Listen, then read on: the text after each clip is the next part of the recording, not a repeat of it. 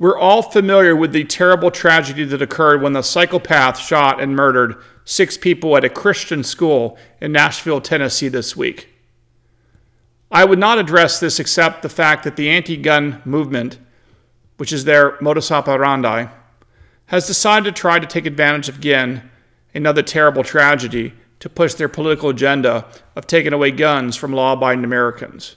And thus I feel it's my duty to step up and respond with some information that you need to know, specifically the lessons that we learned from the Parkland School shooting that were determined from a major 450-page report from a huge commission conducted by the state of Florida about how to protect our schools, which included, by the way, expanding teachers and administrators and programs associated with it, allowing them to carry guns in their schools. Let's talk about it when we get back. Hey folks, I'm Mark Smith, host of the Four Boxes Diner, proud American gun owner, constitutional attorney, member of the U.S. Supreme Court Bar, and New York Times bestselling author. If you haven't subscribed to the Four Boxes Diner Second Amendment channel, please do so and show your love for the right to keep and bear arms. All right, folks.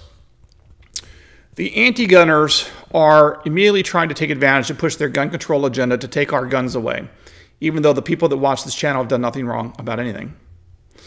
They're trying to use the terrible shooting by a woman, a transgender woman, in Nashville, Tennessee, of 6 Christians in a Christian school, trying to push their anti-gun agenda. So I'm going to address this because I feel there's an important duty on my part to talk about history and the lessons of the past when we address these things. Because this is what's in the dialogue now. This is what's being discussed in the papers and in the news.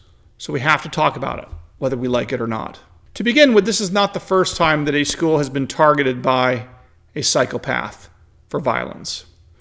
We know that in 2018 at Parkland High School, Parkland, Florida, a mass shooter by the name of Nicholas Cruz went in and murdered many of his classmates. The state of Florida, after this, commissioned a report, and most of you don't know this, and this is the news. Most of you do not know because it was buried by the press. It got a lot of press initially, and then it disappeared. In 2018, after the shooting, Governor Rick Scott of Florida signed into law a commission established by the Florida legislature that had created a 15-person commission, including sheriffs, mental health professionals, state attorneys, victims' parents, and so on.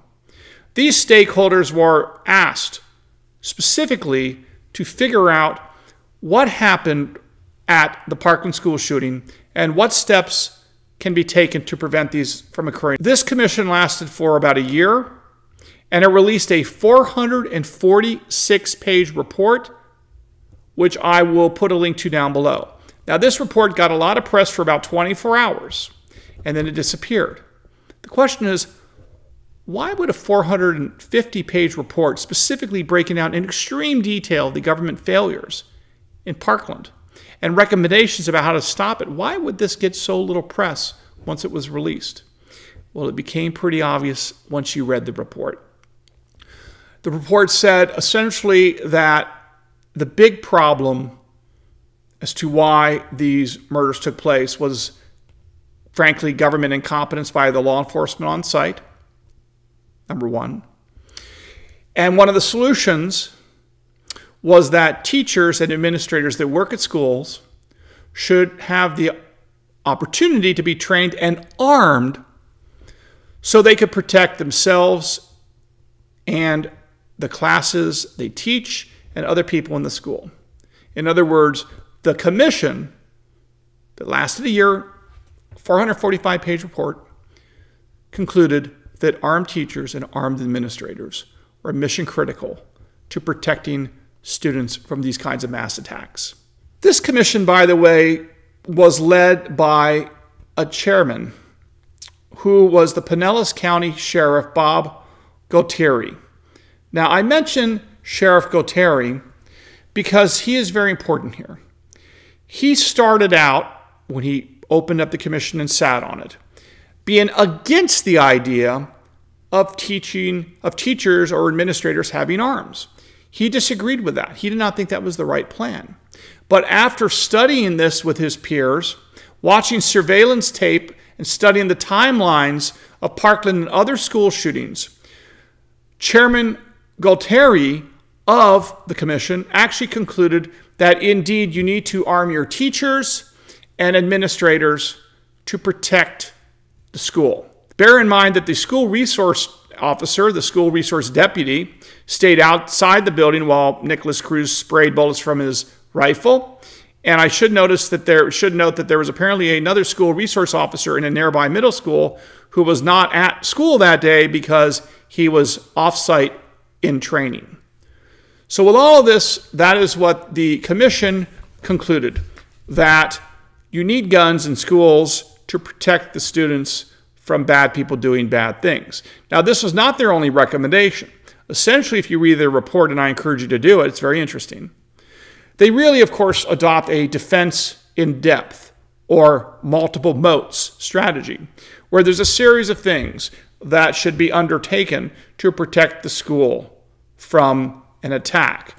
One of which, again, is armed teachers and armed administrators, because as we've talked about, no matter how fast police get there, keep in mind they got to the Sandy Hook school shooting in Connecticut in about 3 minutes, and still dozens of people were murdered. When seconds count, police are minutes away. It's not a criticism of police. It's just a harsh reality.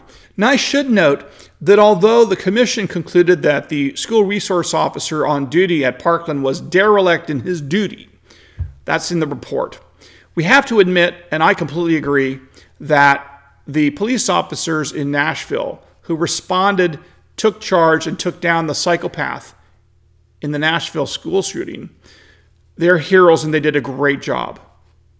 But the reality is they took 14 minutes between the time the call came in and the time they were able to take down the shooter. 14 minutes is an awful long time, and it's not the police officer's fault. It's just kind of the harsh reality of getting to places and getting into places. So even though I think that, yes, the Nashville police that responded and did their job are heroes, you got to keep in mind, and I think that the Parkland Commission recognized this, in many instances, you're not going to get the Nashville, Tennessee heroic cops. You're just as likely to get the 400 Uvalde police officers that stayed outside, not confronting the shooter for over an hour, I believe. Or you might get the school resource officer at Parkland, who the commission concluded was derelict in his duty.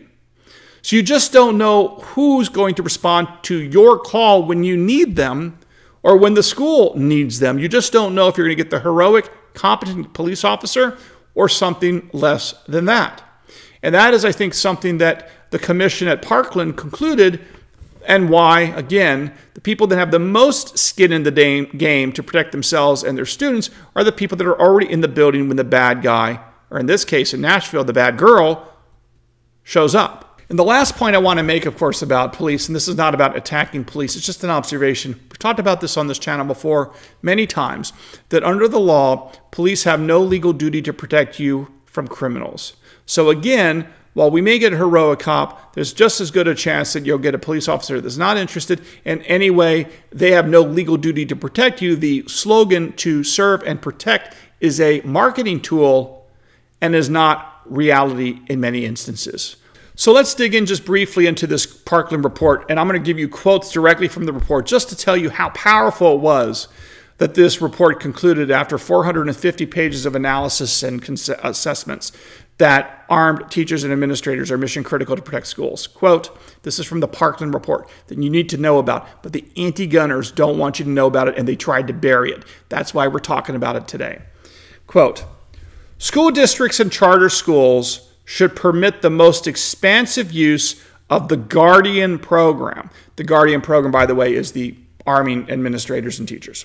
School districts and charter schools should permit the most expansive use of the Guardian program under existing law to allow personnel who volunteer, are properly selected, thoroughly screened, and extensively trained to carry concealed firearms on campuses for self-protection and the protection of other staff and students. School districts and charter schools should not restrict the existing guardian program only to dedicated guardians. And all districts should expand the guardian eligibility to other school employees now permitted to be guardians. Further, the Florida legislature should expand the guardian program to allow teachers who volunteer, in addition to those now authorized, who are properly selected, thoroughly screened, and extensively trained to carry concealed firearms on campuses for self-protection and the protection of other staff and students in response to an active assailant incident. That's very powerful language from the report itself. And I just want to say also that the chairman of the commission, the Pinellas County Sheriff, Bob Gualtieri, said the following about the importance of armed teachers and administrators to protect schools. He says, quote, "The additional firepower from teachers trained to carry weapons would provide more coverage and create a deterrent that would make potential attackers think twice." I think it's a very, very powerful statement from the sheriff of Pinellas County. Now, here on the Four Boxes Diner, we also like to put certain things into historical context because I think part of my role here is to educate you beyond what may be in the newspaper and to try to provide you with some scholarship and some historical information. And I just want to talk a little bit about our founding because, as you know, the Supreme Court has said the right to keep and bear arms is based in part upon the understanding of Americans at the time the Second Amendment was adopted in 1791. Their lived experiences, how they viewed firearms, which of course they viewed quite favorably as important to saving innocent lives against evil threats in all forms. Now, I bring this up because at the time of the founding fathers understood that if there was a danger to civilians, if there was a danger to Americans, the right answer is more guns, not less. We know that for multiple reasons. One obvious one is the fact that they actually put into the Bill of Rights the Second Amendment's right to keep and bear arms. Because if it was not that important to the Founding Fathers, why would they actually write it into the Constitution and adopt it in 1791, along with the rest of those fundamental rights we see in the Bill of Rights? So again, they wanted the citizens to be armed to stop evil in all of its forms, including but not limited to tyrannical governments, of course, and invaders. But beyond that, we know that when the Founding Fathers were concerned about a particular place and whether or not that place may be extra vulnerable, their answer was more guns and more armed citizens and not less. I'm just going to give you one example here, and that is the state of Georgia's law that was adopted in 1770 involving churches. This is the law that says that people are to bring guns to church to protect the church from attacks.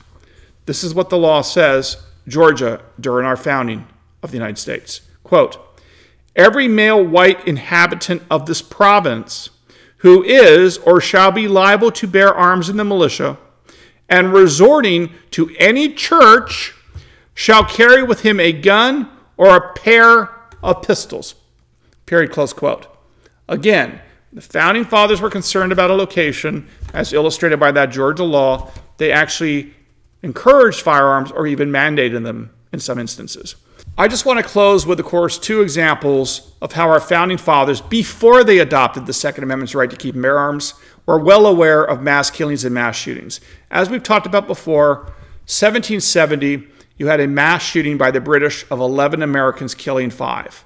This was in 1770, 20 years before the adoption of the Second Amendment. Again, the Founding Fathers were aware of mass killings and mass shootings, including but not limited to the Boston Massacre of 1770. 11 Americans shot, 5 killed in a mass shooting. And lastly, I want to bring to your attention how the Founding Fathers were aware of massacres in schoolhouses before they adopted the Second Amendment. In July 26th of 1764, outside of what is today Greencastle, Pennsylvania, Enoch Brown, the schoolmaster, and 11 students came together to study in a schoolhouse. 3 Indians broke in and massacred them all. In fact, a famous quote by a historian, Francis Parkman, said that this massacre of the 11 school children and Enoch Brown in 1764 was, quote, an outrage unmatched in fiendish atrocity through the annals of war, period, close quote.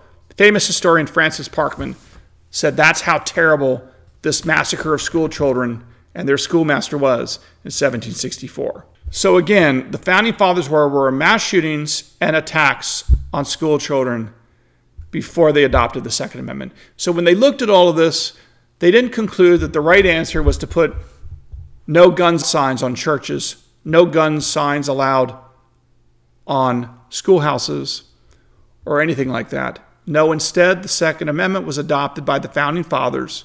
The right of the people to keep and bear arms shall not be infringed. Again, as the Supreme Court has said repeatedly, for various reasons, including but not limited to the importance of self-defense by Americans against all forms of tyranny, whether that tyranny constitutes a violent psychopath in a Christian school in Nashville, a violent psycho on the street somewhere, whether it be a foreign invader or whether it be a tyrannical government, it doesn't matter. The right to keep and bear arms for American citizens is there as a check and the ability to protect ourselves against tyranny in all of its forms.